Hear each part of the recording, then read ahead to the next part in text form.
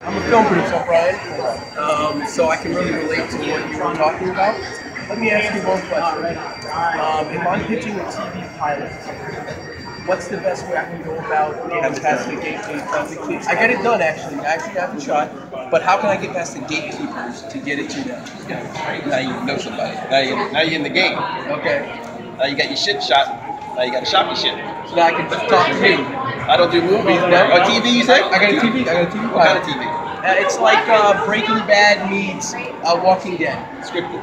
It's scripted. It's the next Breaking Bad. But No I doubt. don't do a lot of reality. I don't do scripted. Yeah. I don't even know. They're whole different worlds. Whole different I'm an worlds. EP on a cooking show. I'm currently producing tons of fucking TV. I've never made. I would love to get into scripted. Yeah. You like reality?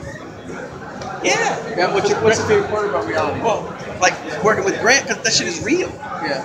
I mean, the difference, like, Grant ain't make a reality show. That motherfucker hired the people we fucking had. Like, Jordan Stupar still works here. Dave Robards, who's running security, still work here. Steve Spray on the fucking show, motherfucker, and he still works for Grant. It's not a fucking reality show like you think reality is scripted. Like, dude, I make fucking reality. I know reality is fucking fake. Grant ain't fake.